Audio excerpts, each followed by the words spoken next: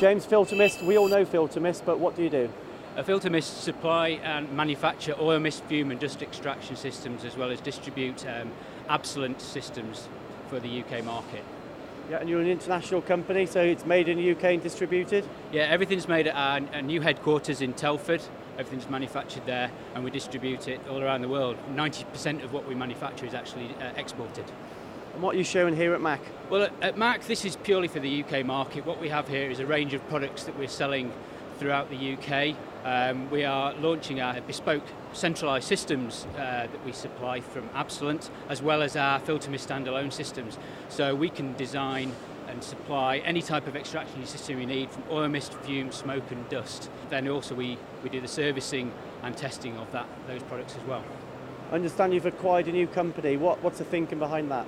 Well, the thinking behind that was just simply to fit into that. It was a service company that we've taken over, so we've now got a larger team of service engineers who service our products around the UK. Every machine shop I tend to go to, I see a Filtermist. Are you the market leader in the UK?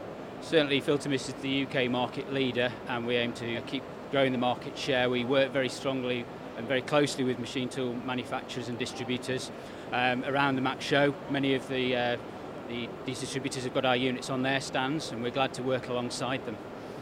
So a British manufacturer exporting to the globe, it's a good story, isn't it?